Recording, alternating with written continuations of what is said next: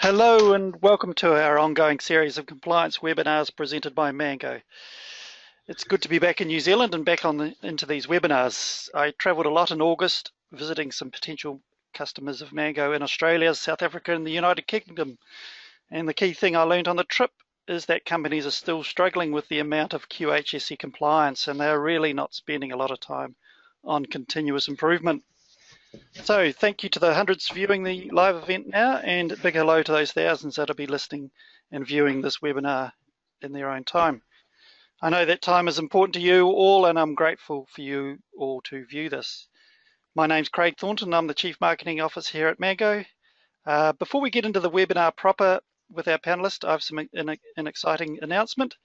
Because Mango is going through some growing pains, we've decided to implement a formal quality system to manage our growth. So at the same time, we're setting up the system to achieve ISO 9001 certification. So as we go through setting up our quality system here at Mango, I'll be blogging about how we go about setting it up and how we achieve ISO 9001 certification. So if you have time, jump onto the Mango website, check out the blog and subscribe to our blog. If you subscribe, you'll receive an auto email when I put up new posts on the blog. I'll be posting updates at least weekly. And the first two blogs are up on the website now, and you can read them in your own time. So right onto the webinar now. Just some housekeeping rules. Please ask lots of questions in the question box on the GoToWebinar application. During the presentation, our panelist will answer those questions for you. Secondly, I'll be recording this webinar, and soon after I'll send you all a link to the presentation. This will be a video plus all the slides. You're most welcome to share the presentation with your colleagues. I know these webinars get shared with all sorts of groups. And finally, I've arranged the next webinar. That webinar will be on key performance indicators. There's always been plenty of discussion around that topic, and that's been going for many years. So that'll be a good one. So on to today's topic. Our panelist today is Ian Hendra from Clearline Services. Ian has a vast knowledge in quality management, risk management, food safety, and generally compliance. Ian shared me this presentation last night, and I noted that Ian started internal auditing in 1977, so that's 39 years. He's been on all sides of the compliance game. He's been a CEO of a compliance body. He's been on standards committees. He's been a quality manager.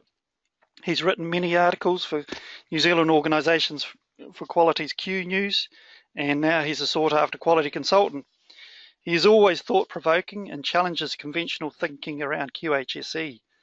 Ian has some really interesting thoughts on internal auditing to share with you today.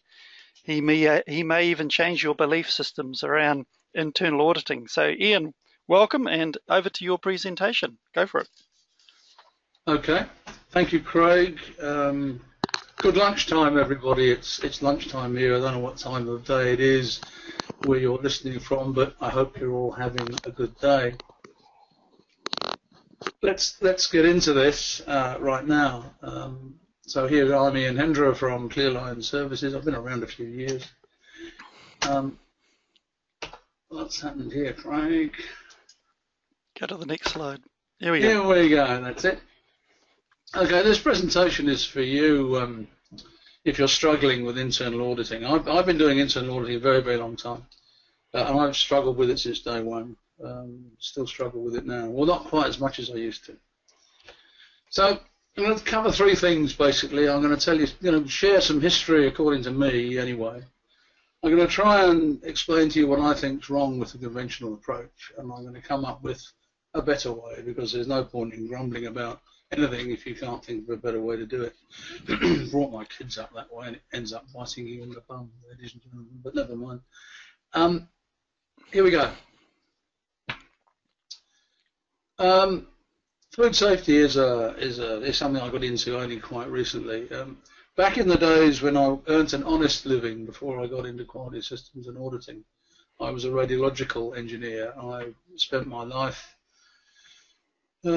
working with diagnostic X-ray equipment in hospitals. Now and I ended up at 30 years of age working for this outfit here. Now this is,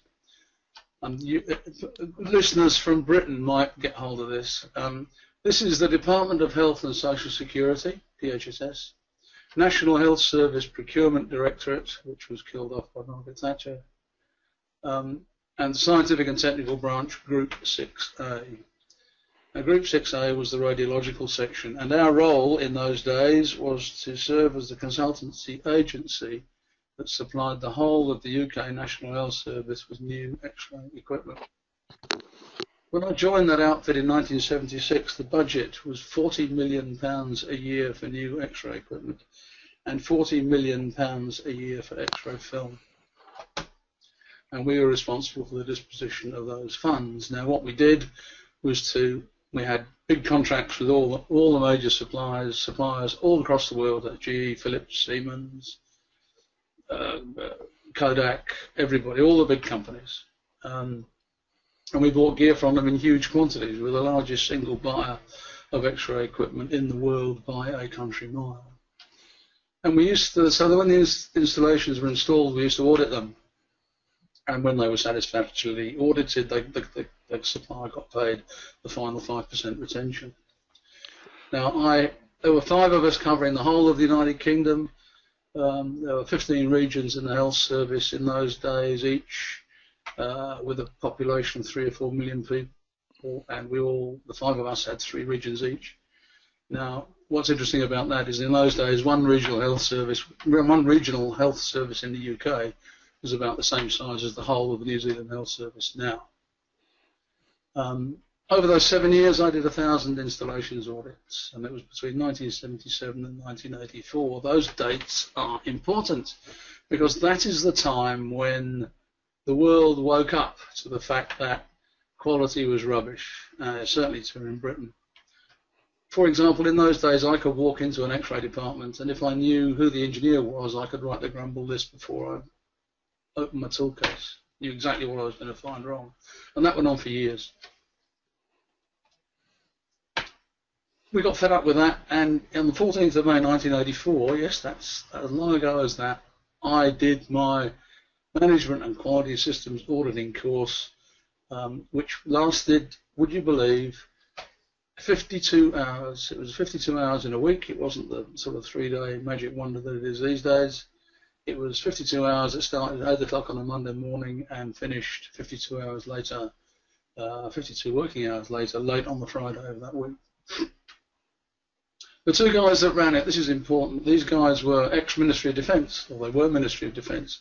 Ministry of Defence started all this. Don't let anybody kid you that it came from anywhere else. ISO 9001 is, and always was, a supplier selection criterion for defence contractors. That's what it is, and it still is, as far as I can see. NATO is the biggest user of the standard. The standard is still applicable in NATO procurement contracts, just as it was then. So that's who these guys were about. And what was it all about? Well, we got fed up with all this inspection stuff, so we invented a scheme that was based on the NATO, on the defence system. And we set up a thing called the DHSS Good Manufacturing Guides to BS 5750 1979 Part 2. Now, this standard was effectively the defence standard.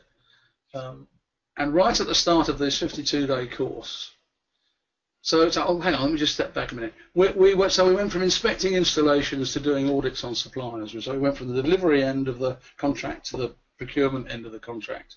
And this is how I switched from inspecting installations to auditing companies. Right? Now, this statement here, it's quality assurance equals effective management, was the first slide put up on the audit course, the 52-hour course, and I reckon it got slammed into us once an hour for each of those 52 hours during that week. Very, very hard week. Thoroughly enjoyed every second of it. What's intriguing in this story to you guys now is this. There was not one single solitary word in any minute of those 52 hours about internal auditing. It did not exist. cut a long story short, the standard came from a NATO committee called AC250 that started out in 1955, and it had a tactical problem. The tactical problem it was addressing was how to select suppliers when this is the Cold War, when the Russian Navy had blockaded the Atlantic.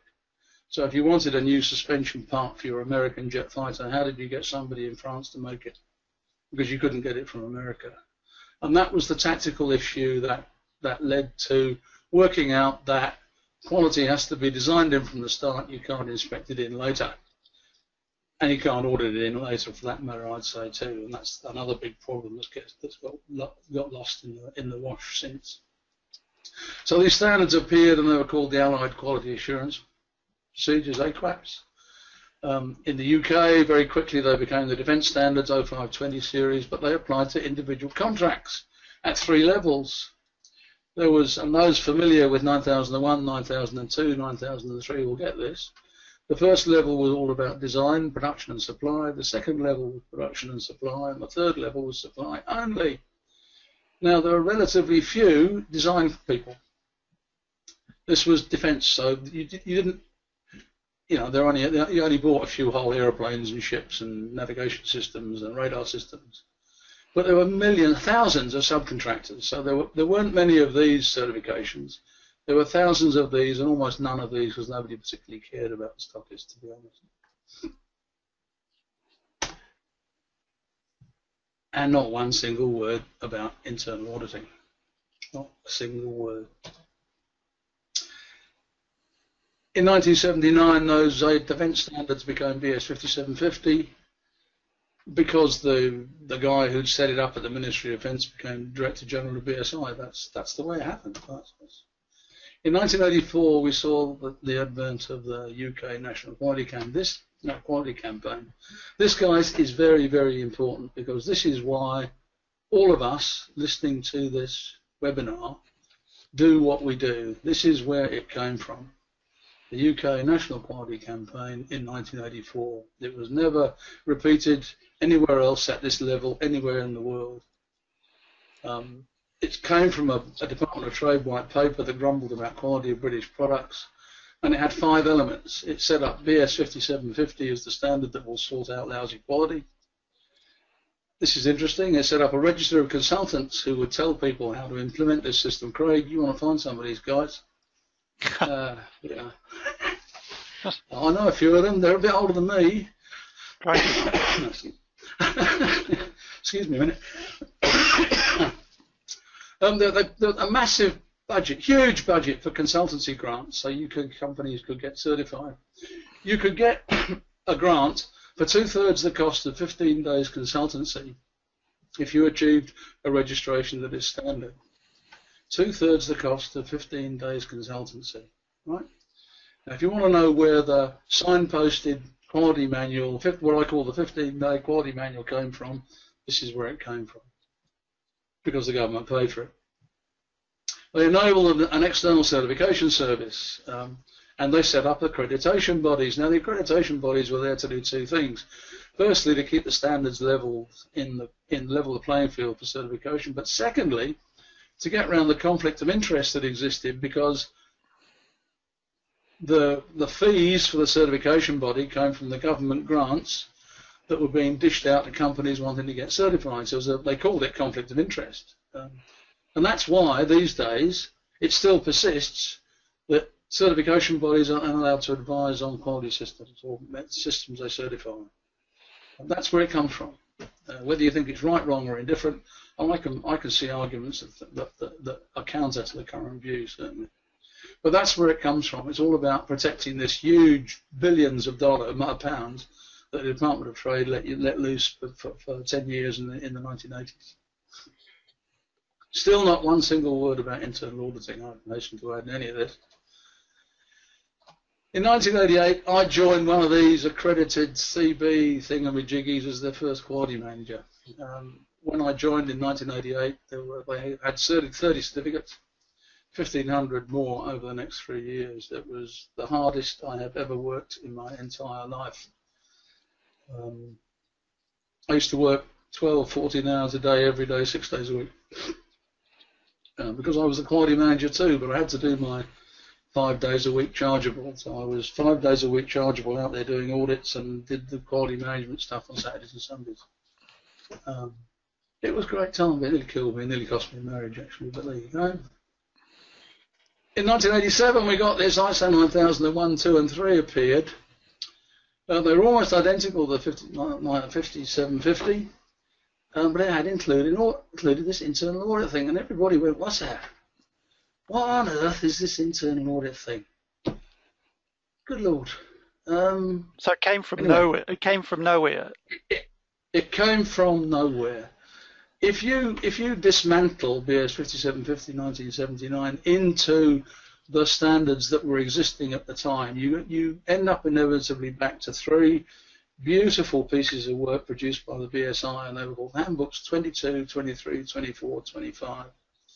And there were 2,000 pages, double-sided A4, 2 columns, of standards that all related to quality assurance systems of some kind or other, including costing. Right, including the financial side. There were sampling standards and all sorts of standards about how to do everything. The bit that was missing was internal audit. You could do a word search on it right now and not find the expression internal audit anywhere in any one of those 2,000 A4 pages. Was not there. But yet it appeared, it flopped out as clause 417 in ISO 9001, and nobody knew what it meant. What disappeared at roughly the same time was a clause called final inspection and test. And the final inspection and test clause said, a supplier shall carry out final inspections and tests to ensure that all the tests that have been done, and that the results are satisfactory. Now, I think there's a big loss of that. That was really what, nowadays, of course, if you use internal audit to do that, people think it's new, but there you go. Anyway, let's rush on. Now, my problem was that in 1988, when I joined this CB, I had to suss out this internal audit thing for my CB and develop some kind of way of auditing. What did I do? What everybody else did, guys. I'm not genius. We only knew about external contractor assessment. We'd just done these 52-hour courses, all of us, and we did this stuff every day. We knew what auditing was. Of course we did. So we stuck to our knitting, and we tuned up the external auditor assessment system for internal audit. The problem we all missed is that it's a different problem. Completely different problem. You're answering when you're doing external contractor assessments and when you're doing internal audit. The client is different, and the client has different expectations. And it took me 20 years to realise that. ISO 9001, 19,011 appeared eventually, but it merely compounded the felony. What's that standard? And it really, ISO 19,011, which is the standard on internal and external auditing, it's referred to in 9001, has been for years. But what it basically does is to regurgitate this external contractor thing. And the approach that hasn't changed is the question and answer, and I call it the don't lie, show me approach. But I mean, external auditing inevitably demands that because you're working on behalf of a customer. But that's not a rational question for an internal audit. And so the whole don't lie, show me thing sets up an adversarial relationship, generally speaking. People try very hard to quieten it all down. And I do it too. I've done it for years. I play right back. I'm right on the back foot with this don't lie, very gentle with it. But it's still there. And don't lie, show me is basically how you do an external audit. Anyway, moving on. Just very briefly, where else doesn't internal audit appear? Well, you won't find internal audit in Lean Six Sigma, except as a way for the people who do the work to better lay out a workplace. It doesn't appear in Business Excellence, Baldridge, or any of that. It doesn't appear in Zero Defect. In Quality is Free, Phil Crosby says, few functions are spoken about more and understood less than auditing. Is often the last refuge for those who really don't know how to run a prevention-orientated life. Wow. Okay. In TQM, Dr. Deming didn't mention it at any point in his 4-day course. Why is that significant? Because if in New Zealand here in particular, if you look out into the car park, you find nearly every car is Japanese. That's because of Dr. Deming's quality systems that didn't mention a single word about internal audit. Yeah, just pause there, Ian. This was key. Yes, this was a key understanding when you mentioned this on LinkedIn, where you said internal auditing wasn't mentioned by Dr. Deming, and I thought, oh, that stopped me in my tracks, and I sort of went back through Deming and looked at some of his stuff. And you're right, it's like it's in none of his 14 principles of management, and I think you even mentioned it later around that. So it's quite interesting. Why are we doing this internal auditing game when we exactly really?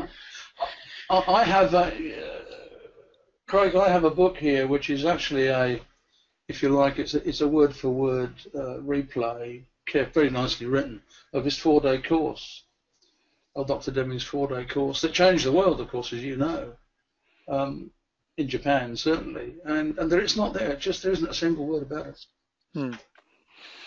Also, Dr. Joseph Duran's tome, I call it, the Quality Control Handbook, the 1,500-page doorstop. There's nothing in there either. Nothing in there at all. Well, there is a few pages, but it doesn't say anything about internal audit. It doesn't place any weight on internal audit at all. What it does place weight on is, right as I said right at the start of this presentation, quality assurance equals effective management. So here's Deming. Let's get into Deming. Deming invented the Plan, Do, Check, Act, or he called it Plan, Do, Check, Act. It came from Walter Shewhart's cycle of continual improvement. Deming was Shewhart's right-hand man in the 1930s. In a book called Out of the Crisis, where Deming described how his interventions in Japan and how he turned the national economy around, he talks about these 14 points for the transformation of management. And he promulgated them once he was discovered in the West. This is interesting up here. Dr. Deming was born in 1900 and he died of cancer in 1993. He wasn't discovered in the West until 1984. He was 84 years old. So he was only with us in the West for 9 years. So you think I'm past it, mate? You ain't seen nothing yet. Right, 14 points for the transformation of management. And these 14 points are the core of Japanese success in quality assurance. Okay. The problem with internal audit as we see it, as we do it with this current, I call the conventional don't lie, show me approach, is that first of all, it's point number 3, Dr. Deming says, is cease dependence upon inspection, build quality into the product in the first place. You can't audit it in either. Well, the AC250 came to that view too. Completely in parallel. Nobody in 1955 who was a member of AC250 at NATO had the foggiest idea who Dr. Deming was. Point number 5, it says improve constantly and forever the system of production and service, not just at defined intervals, guys. You do this all the time. Drive out fear so that everyone may work effectively. Now, my reading of internal audit in many of the thousands of companies I've audited, I have to, by the way, one thing I didn't tell you, I have served 2,000 days as an ISO 9001 auditor all over the world. I count the days in my diary, and it's about 2,000 over a period of 20 years or so. It's about 100 days a year on average for 20 years. So I can tell you that this drive out fear thing is significant. Many of the companies that I have, most of them, not all of them, regard internal audit with kind of fear and trembling. They're very uncomfortable about it. The point is that confrontation is completely pointless. You don't do many audits of any kind before you realise that you only learn what the auditee tells you. So if the auditee is frightened of you, they don't tell you anything. Hmm. Point number 9, break down barriers between departments. People must work as a team to foresee problems. So having departments audit each other is totally counterproductive. It completely misses the point, right? If you want to have departments working together, then have departments working together as improvement teams. Don't set one to audit the other, for God's sake. Completely misses the point. Point number 10, remove barriers that rob workers of pride in workmanship. So don't have internal auditors second guessing them then. It's not nice, it's not polite for a start. Point number 11, remove barriers that rob people in management of their right to pride of workmanship. So don't have internal auditors second guessing them either. Why do we do this? Why do we issue us? Why do we beat ourselves up like this? Instead, as Dr. Deming says, substitute leadership and a vigorous program of education and self-improvement for everyone. Now, one way to do that is to establish properly resourced cross-functional teams to break down silos, and I have the pleasure at the moment of working for one organisation who does that absolutely beautifully. And we struggle with internal audit. Right, let's get back to the basics. We're talking about ISO 9001. This is the 2015 iteration. Oh, 9.2 internal audit. Who wrote that? Oh, here we go, clause 9.2. Internal audit. Yes, it is clause 9.6. Yes, they've changed the numbering for some reason in 2015. Is it Annex SL? Anybody understand what Annex SL is? Doesn't matter. No. Right, this has remained unchanged, certainly since ISO 9001, 17 years ago. So the organisation shall conduct internal audits at planned intervals. Now, what's a planned interval? A planned interval is a period of time that, in my mind, stretches from now to never. So if auditors start beating you up about seeing planned interval, you can turn around to them and say never, and that's a planned interval. We'll never get to it. It's a hard fight and you don't win, but it's a good argument. It wastes time in the audit. I've tried it.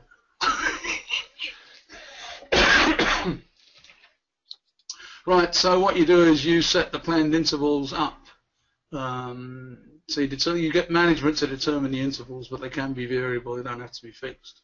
And that's the point I'm trying to make here. There are 3 things you need to do. The first thing you need to do is to audit that the organisation conforms to its own requirements for its quality management system. Yeah, it's a strange requirement that audit conforms.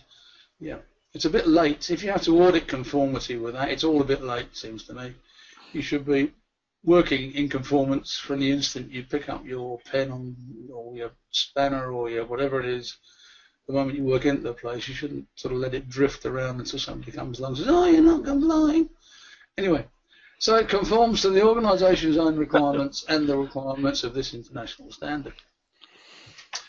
In fact, as I will summarise later, maintaining conformity with the management system is probably management's first and most important role.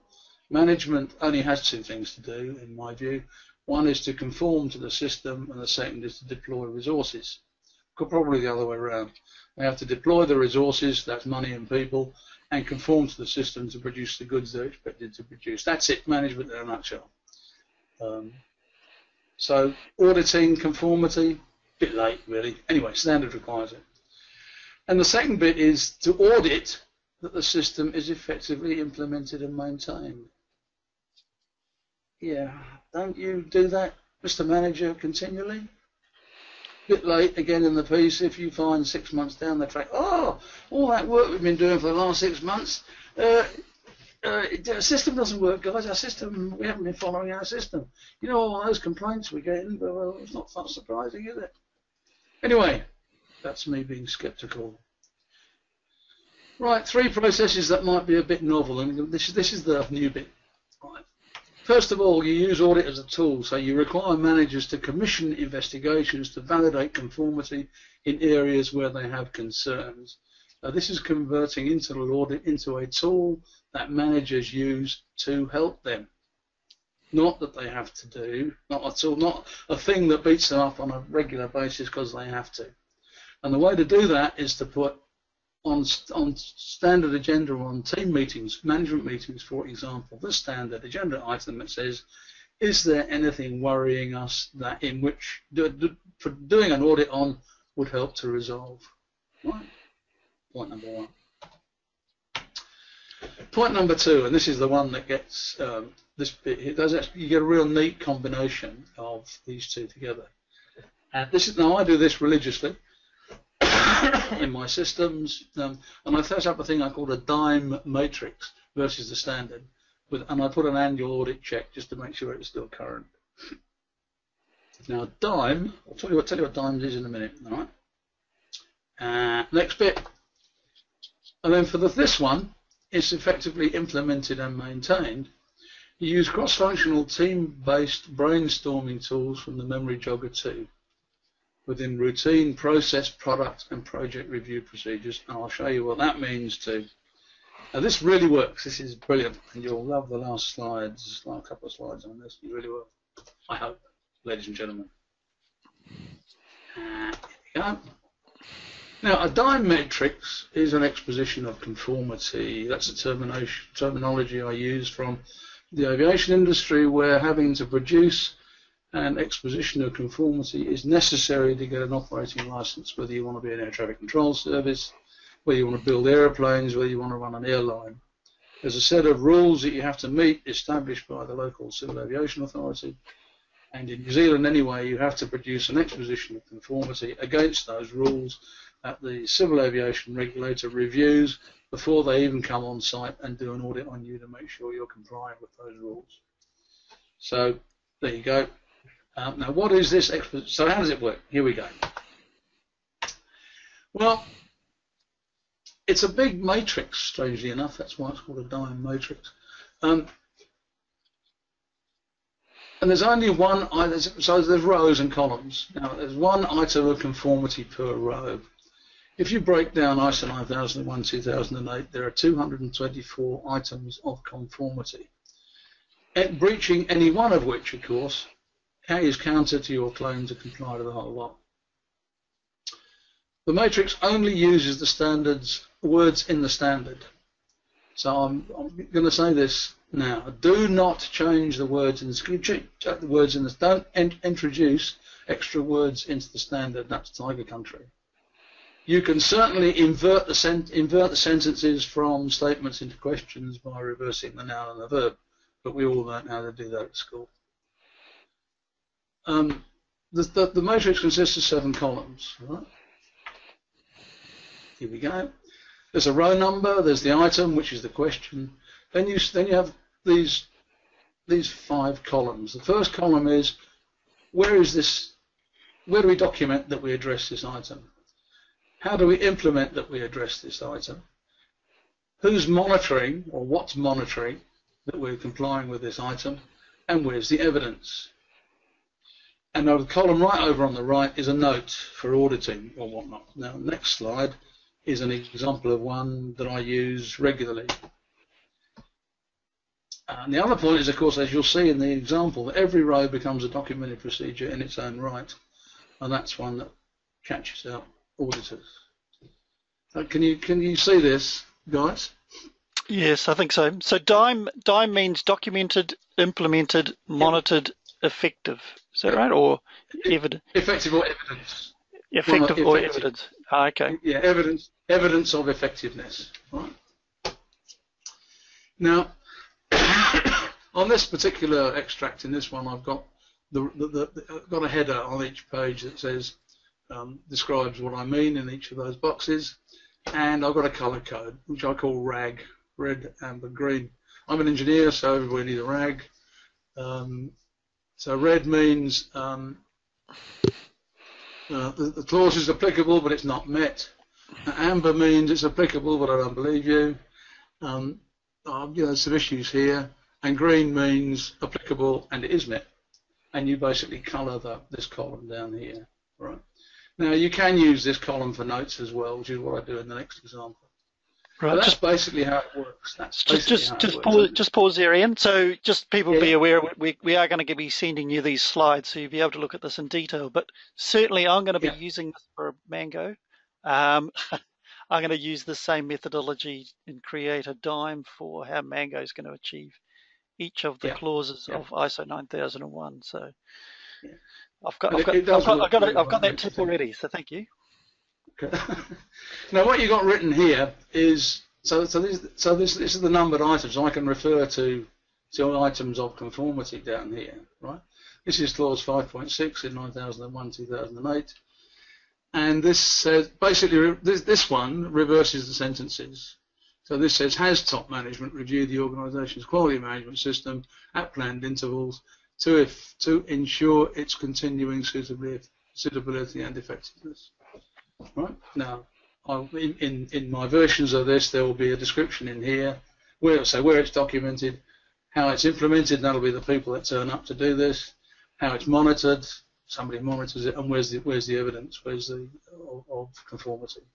Just pause there, Ian. Just for a question. Just a question. With the new 2015 version, you don't need to document all your procedures anymore, or how do you get?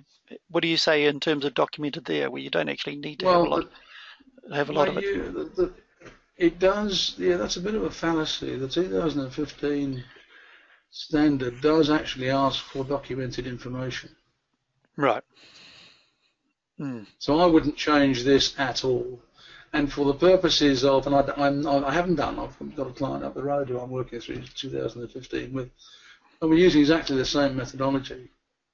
There are many places in the 2015 standards where it says documented information shall retain, it just uses different words. So I don't entirely buy into this view that the new standard doesn't require documentation. It doesn't require documented processes, and it doesn't specify that it wants documented processes, and it doesn't specify that it wants documented procedures. But it does say it wants documentation. Andy's asking, do you have the DIME template for 2015 yet? Not yet. Not yet. Sorry, Andy. I haven't done one yet. And hang on, I've got to, this is for the sake of the legalists about you. Copyright actually prohibits me from letting this stuff out, because this column down here is all copyright information.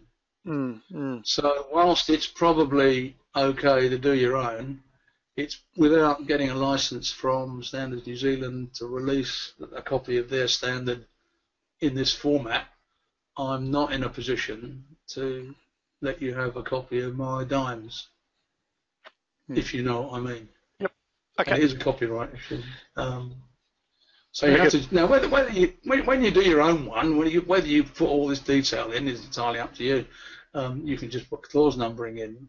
My belief is that the more detail on the left, you get better detail on the right. And what I mean by one row per item is this CG 562 review input. That's the old A to G. Remember that in clause 5.6 management review, A to G? Well, each one of these is a separate point of conformity. See what I'm driving at? Yep, gotcha. Right, now, let's move on to a done one. This is a done one. This is part of my ISO 13485-1. You'll see what's happened here, and this one's got evidence up here instead of effective, and I put notes down here. That's because this is a real live one using a particular client's system. What happens is that where appropriate, you merge cells just to make it simple. So I deal with all of these 3 points of conformity with these two processes that cover both documentation and implementation. So these numbered things here are individual processes. In this particular document, they're hyperlinks that lead me to an intranet. Okay, so you can actually merge and combine cells together. So, yes, absolutely. So monitored and evidence can be joined together. Oh, that's a good idea. Otherwise you go mad. Yeah. It doesn't reflect reality, and the thing has to reflect reality or nobody takes any notice of it. Excuse me. So just in terms of internal audit, you're continually updating this DIME to prove that you are internally auditing the system. So you do this document instead of internal auditing, or you do it as part of internal auditing. That's what This is my internal audit. This is your internal audit here. Continually updating this document is your internal audit. Well, you don't need to. You don't need to audit this. You just continually update it on a daily basis. Once a year, I stop and reevaluate it. My colleague and I reevaluate it. We don't need to do that, but we do that because the external auditor can't get his head around any other way of doing it. Right. Not doing it right now because external audit's coming out. In our system over here, you see this got IR, and IR is internally in this company. It's an improvement report. And so there was an issue here that I wasn't very happy with, so I raised this document to fix it. So the output of the audit is this document brought up to date with these improvement requests raised on the day. So there's the output of the audit. So you only update this document annually, is what you're saying? I update it. If I remember, it doesn't change that much. But what happens is that these procedures in our intranet get modified and changed, and I go back and change them in here. But once a year, there's a hit the pause button and check it all out, just to recalibrate. Right, and you do this instead of internal. That's a nice thing. Cool. Instead of internal auditing. Yes, instead of internal auditing the conventional way, the procedure for doing this is written up in what I call my internal audit plan. Right. Okay. You see, the standard doesn't have any specification for what an internal audit procedure is. Sure. And that's the point that a lot of people miss. Okay? Mm-hmm. You can audit how you darn well like. And the only not in the whole thing is that internal auditors shall not audit their own work. That's it. That's the only stumbling block you've got to avoid. But you can design your internal audit program how you like. So that's why you do this spreadsheet with another person just to ensure that you're not, so that prevents the conflict of interest where you're not auditing your own work. You're using that other person to verify that you're not, you're not saying yes, that everything's perfect on the systems that you look after. Right. Correct. All right. Does that make sense? That's a good question, Craig. Thanks. Just interestingly enough. Just pause there. A very interesting question from Timothy. I know we're running down on time, but Timothy's asking, quality versus compliance. Do you believe we audit to ensure quality or to ensure compliance? You can't audit to ensure compliance because compliance is an ongoing requirement. The standard requires that you check every now and again that you're complying with the standard, but compliance isn't something that you audit. Compliance is something you build in. You audit for effectiveness, looking for opportunities for improvement. So you look, like you say, you audit for effective management. Okay, keep going. Absolutely. Yeah. Okay. Right. So that's how you do the compliance bit. Now, how do you do the other bit, the effectiveness and implementation? Effective implementation. If you've not come across memory joggers, I suggest you do so. They're $25 a kick, and they're absolutely superb pieces of publication. They've been around since the early 80s. They were invented. The Gold QPC is the outfit that publishes them. They were the first organisation to promulgate Dr. Deming's teachings from the early 1980s when he became discovered in the United States. And they were promulgated against the statement that said Dr. Deming has been teaching this stuff for 50 years in Japan, but none of it is in English. Mm-hmm. Which was interesting, bearing in mind that Dr. Deming developed it in the 30s and 40s during the war. Nobody took any down notice once the war stopped. So here are these. So there's 20 odd tools in here, but the key 14 ones are these. These 7 tools here are the standard quality control tools that were the original 7 SQC tools that Deming taught on his 4-day course. These 7 over here come from quality function deployment. And the 2 I want to focus on is the affinity diagram and the interrelationship diagram, because this is the alternative to internal audit done conventionally. What do you do to run an affinity? As some people know about affinity diagrams, other people don't. But basically what you do is you set up a room, you put up wall sheets that you can stick post-its on, and you get some vivids. You assemble a cross-functional team, that is a cross-functional team who have experience in the area you want to sort out. You agree a wording of a question. In other words, what are we here to solve? It's important to agree the wording so that everybody has the same comprehension of what the question actually means. This all makes sense in a moment, guys. You then agree brainstorming rules. What do I mean by that? Well, you say one person speaks at a time. There's no such thing as a stupid question. There's no such thing as a stupid statement. Nobody takes the rise out of anybody else.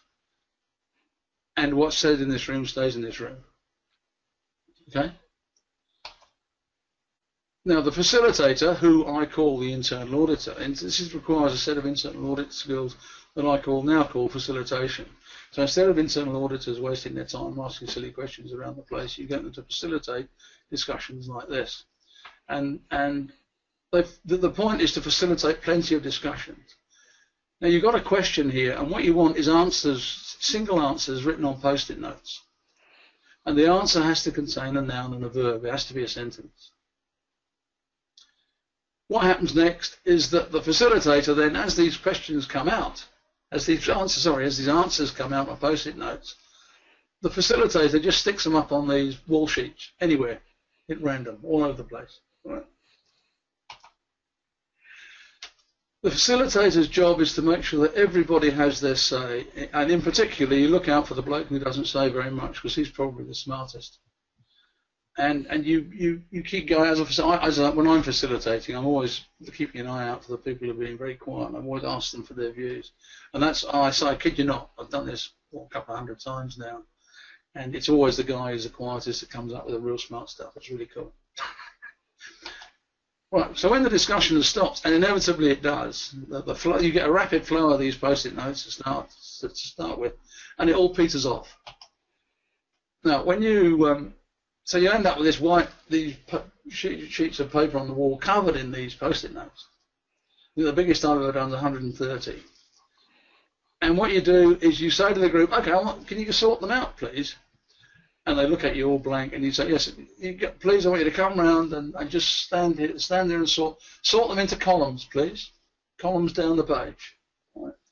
The only constraint is that you're not allowed to talk to each other. You have to do it in complete silence. And that is the active component in the whole affinity diagram, the sort in silence bit. You might have to write duplicates of post-it notes because people keep moving them around. That's fine. Right. But what you'll end up with, might be half an hour later, what you'll end up with is much giggles and poking and laughing. People thoroughly enjoy this. It's a real good call. You'll end up with columns. And then you get the group to write summary headers that reflect what each column says. And the summary headers at the top of each column should be such that you could tear up or throw away the detail in the columns underneath. You don't do that, but that's the idea. You want a summary header that crystallizes what the column talks about. And you end up with something that looks like this. Now, this one was the answer to the question, what are the problems with the current product development process for this company where I was working at the time? And there are the headers at the top they ended up writing, and there are the post-it notes, right? As they grouped them themselves, exactly as they grouped them themselves, right? And so what you've got is, in fact, there are 13 of these. Single one-line statements about what they've found is the answers to what are the problems with the current product development process. But that doesn't tell you much about the ranking, about how those items fit together. In the internal audit sense, these are 13 findings. Findings. Yeah, out of an internal audit, right? Yep. Now what you do next is that you take those header cards and you put them on a piece of paper in a circle, like that, roughly. That is a circle. Yeah, right. Circle enough. And then what you do is you agree another question. Now, in this case, the question was, does this header cause or affect the next? And so you start with the first one. You say, does this issue cause or affect this one? Right. If the answer is yes, you draw an outgoing arrow. Now, there is an outgoing arrow, right? If the answer is no, you don't do anything, but you do go around the whole lot. So you say, does this one cause or affect this one? Does this one cause or affect this one? And you go right round, all the way around. Right? And then you start with the next one, and you say, does this one cause or affect this one? Does this one cause or affect this one? If yes, draw an arrow. If no, draw nothing. And you go right the way around the whole lot until you come back to the start. What you end up doing, of course, is asking, because when you, just make the point here, that when you get to here again, you ask the question, you ask precisely the reverse question you asked. So when you started off, you said, does this one cause or affect this one? And the answer was no, right? But when you got round to here, when you got round to that one, you said, does this one cause or affect this one? And the answer was yes. Right? So what inevitably happens is that you ask the question in both directions for every pair of headers. It takes a bit of time, takes a bit of concentration. It sets up discussion like you wouldn't believe. Right? This is real gutsy stuff. This is very, very interesting. It's hard work. It's quite hard work. And it requires facilitators to really be on the ball. What I do with these is to swap facilitators. I hand the vivid to 2 or 3 people and say, you do the next 2, because I find it very hard to concentrate that long. Then what you do is you count the in arrows and the out arrows. And then you say, well, the in arrows, the count of in arrows minus the count of out arrows is the scores. The scores will be either positive or negative, and the highest positive score is the main outcome, and the highest negative score is the main driver. So the main outcome, you then lay them out in a row with the highest positive on the right and the highest negative on the left. This is the prettified, tarted up version of this particular exercise. Now the question was, what's wrong with the product development procedure? And of course, right over here, it said delivery is late.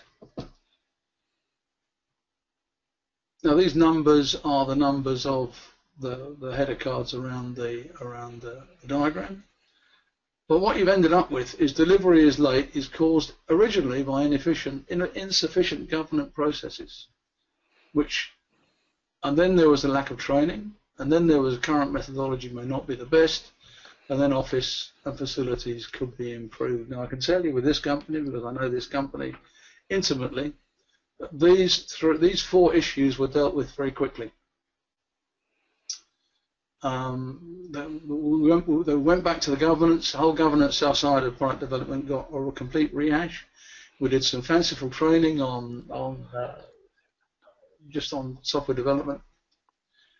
The whole product development system was revamped and redesigned. We got another issue of the product development manual, and we moved offices.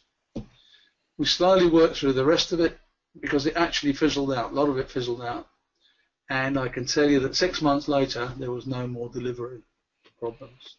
So just pause there. So those 13 findings, yes.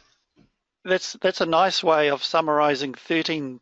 In a normal internal audit, you'd find 13 problems, and everything there'll be no priority setting or anything like that. No, And right. people would try and do all 13 at the same time. But this is a nice way of summarizing Yeah, the findings, but the yeah, team is all involved. And I guess the important thing of quality systems is if teams are involved, and again, it's a principle of quality management, is if you've got engagement of people, you'll get the change will happen a lot easier when you do want to make change, because the people that were involved in this project will be the ones that will make the change, and make the change nice and slick and seamless.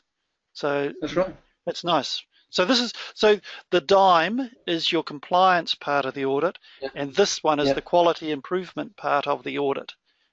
So absolutely. right. So instead of going around with your checklist and ticking off checklist boxes, you're actually doing a whole improvement project, looking at a particular area, Yeah, and that's right. and solving a whole lot of problems just That's right. with two-hour sessions with everybody engaged in the process. Like it. That was to deal with this one, and then what we do is that we call up so we have a very healthy team structure with weekly team meetings, fortnightly team meetings, monthly team meetings, Yeah. and in each case there are agenda items that call this up. Have we got any problems, guys, we need to worry about? Mm. Now what it does, this kind of thing does, actually breaks down the silos. Right? So our scientists talk to our software engineers, talk to our support people, talk to our admin people, even talk to the accountants. Gee whiz. Even they're involved. You know, and it's just. I've got a question here from Dion. It's obviously a little bit confronting, this way that you're presenting here instead of doing normal internal audit. He's saying, is this webinar on root cause analysis or internal audit? What's the difference? It's a smart answer to that. Right. Can't have one without the other. Yeah. So people just seem to do the audit and then forget about it. That's right. Without it making the improvements. So you're saying do the internal audit and do everything all in that process. Recognise that internal audit is one tool in root cause analysis. And there's no such thing as a root cause, by the way. So anyway, let's not go on to that. But anyway, we're not going to go into that. We'll be all week. Anyway, keep going. Yes. All right.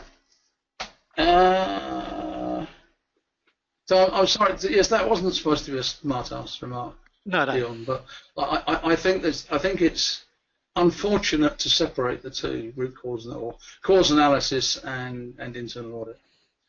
You use one to check the other, and they're mutual.